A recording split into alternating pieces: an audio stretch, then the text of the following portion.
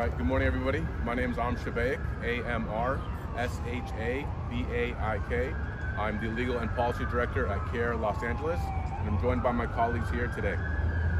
Over the past few months, Israel has engaged in a bombing campaign of Gaza, which has resulted in the deaths of approximately 25,000 people, most of them being women and children. Respected international organizations like Amnesty International, Human Rights Watch, Doctors Without Borders, and others have documented Benjamin Netanyahu's government indiscriminately bombing Palestinians and engaging in war crimes, in what President Biden has called indiscriminate bombing. Recently, the New York Times provided visual evidence that Israel is dropping 2,000-pound bombs on civilians in designated safe zones. Refugee camps, mosques, churches, ambulances, hospitals, schools, and UN facilities have been bombed. The World Health Organization has documented the killing of healthcare workers and the devastation of the entire healthcare infrastructure in Gaza. Unfortunately, the list of horrific actions that the Israeli military and government have engaged in are too long to list here. It is within this context that some members of the LAPD have posted their unequivocal support for the state of Israel in online social media postings. Most egregious of these posts were made in December 2023, well after these documented war crimes have been made known to the world. This social media post shows a member of the LAPD in LAPD paraphernalia standing apparently in a Israeli military facility next to bombs that have on them "Enjoy the fireworks." This member of the LAPD is sitting next to these bombs with a wide smile on her face. These social media posts send a message to other LAPD members and other Angelenos that the lives, safety, and views of local Palestinian, Arab, and Muslims are not valued. These public social media comments are particularly disturbing given the rise in hate that we've seen against Palestinian, Muslim, and Arabs in America. We've witnessed the murder of the 7-year-old Wadia al-Fayoum by his Islamophobic and anti-Palestinian landlord in Illinois. We've witnessed 3 Palestinian American students being shot in Vermont, one of them being left paralyzed. Locally, our CAIR-LA office has seen a nearly 200 rate. As such, we call on LAPD to re-examine their internal policies and procedures to ensure that they protect against these issues from happening again and from further marginalizing Palestinian, Arab, and Muslim communities. We also call on them that in their search for a new chief, that the new hire be committed to taking steps to ensuring the equal treatment and fair dealings of Palestinians, Arabs, and Muslim Angelenos and other marginalized communities. Thank you. Thank you. My name is Salam Al-Marayati, S-A-L-A-M, A-L-M-A-R-A-Y-A-T-I. I'm president of the Muslim Public Affairs Council. We sent a letter to the president of the Los Angeles Police Commission today, and I will read that letter for you. Dear members of the LAPD Commission, we are writing to express our concern and request a thorough investigation into reports suggesting that LAPD officers may have undergone training programs in Israel. We are particularly concerned about the potential implications of such training on the human rights of the civilian Palestinian population and the civil rights of pro-Palestinian communities and individuals in the city of Los Angeles. While we acknowledge the importance of international collaboration and the exchange of knowledge between law enforcement agencies, it is crucial to ensure that such engagements align with principles of human rights, justice, and accountability. The government of South Africa produced an extensive report at the International Court of Justice at The Hague indicting the Israeli Defense Forces of committing genocide in Gaza.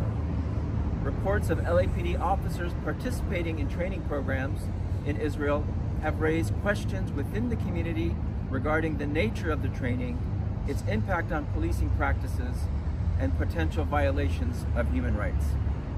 Given the sensitive nature of the Israeli-Palestinian conflict and concerns raised by various human rights organizations, we believe it is in the best interest of the Los Angeles Police Department to conduct a thorough and transparent investigation into any training activities involving LAPD officers in Israel. This investigation should aim to address the following questions. 1. What specific training programs have LAPD officers participated in while in Israel? 2. Were the training programs consistent with international human rights standards and best practices in policing? 3. How might the training be received in Israel? 3. How might the training received in Israel influence LAPD officers' practices upon returning to their duties in Los Angeles? And 4. What measures are in place to ensure that LAPD officers are trained in a manner that upholds human rights, accountability, and community trust? We urge the LAPD Commission to prioritize transparency and accountability by conducting an impartial investigation into these matters. This will not only address concerns within the community, but also reaffirm the LAPD's commitment to upholding human rights and fostering positive relationships with the diverse population it serves. Thank you for your attention to this matter. We trust that the LAPD Commission will take the necessary steps to ensure that the public's concerns are addressed, and at that time, LAPD remains committed to the highest standards of accountability and respect for human rights. Thank you.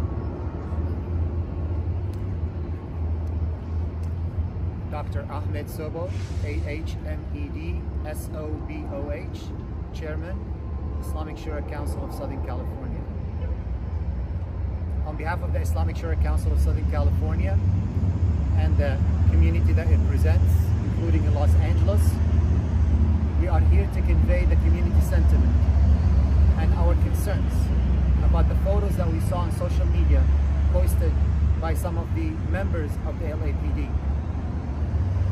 As a community, we appreciate and we extend all words of thanks and gratitude to our law officer personnel, to our law enforcement personnel. We thank them for the efforts and the sacrifice they do for the sake of our local community.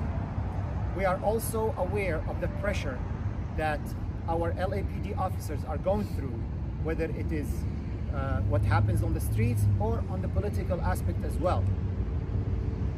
With that said, we're extremely shocked, disheartened, concerned about some of the photos that some of the members of the LAPD posted on their online accounts, taking pictures next to rockets, bombs, and weapons that were intended to kill innocent civilians, women, children, and men in the Gaza Strip.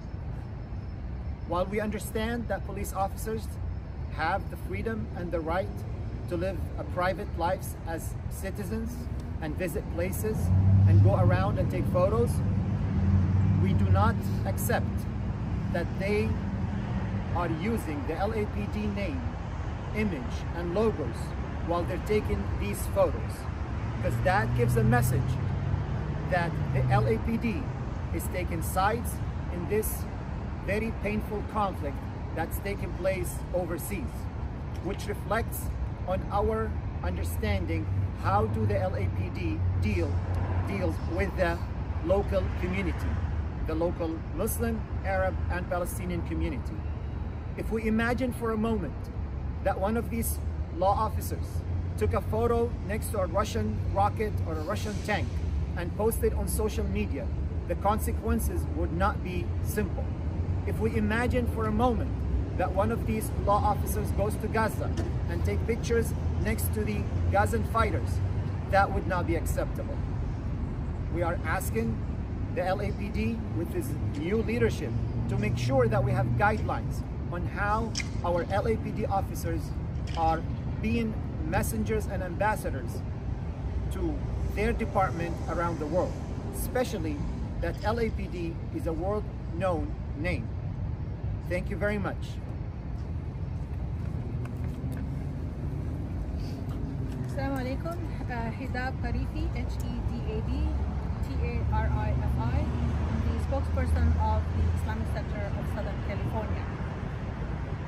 the LAPD to take a political stand on international events, a globally disputed occupation, and side with Israel, it sends a message to the Muslims, Arabs, and Palestinian citizens of Los Angeles that they don't matter.